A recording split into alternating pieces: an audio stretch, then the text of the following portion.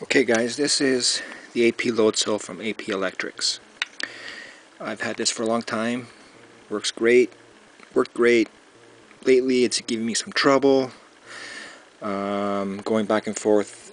Andy is great help. He helped me do stuff to make it better, and it did. I used that Leo Bodnar calibration tool, and that helped eliminate the pedal from showing a little bit of brake when you're off the brake.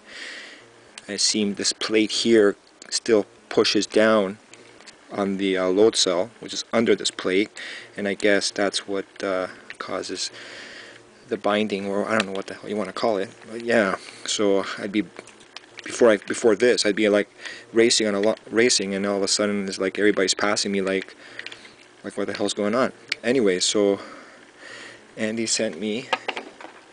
Andy has a new updated one, which is blue. Looks the same.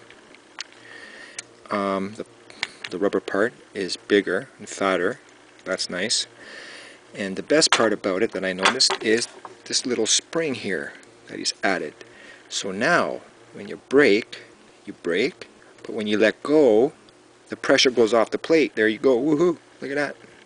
So now you're guaranteed to be off the brake. See that? So yeah, can't wait to try it. But I thought you guys would be interested to know the difference. This thing still works.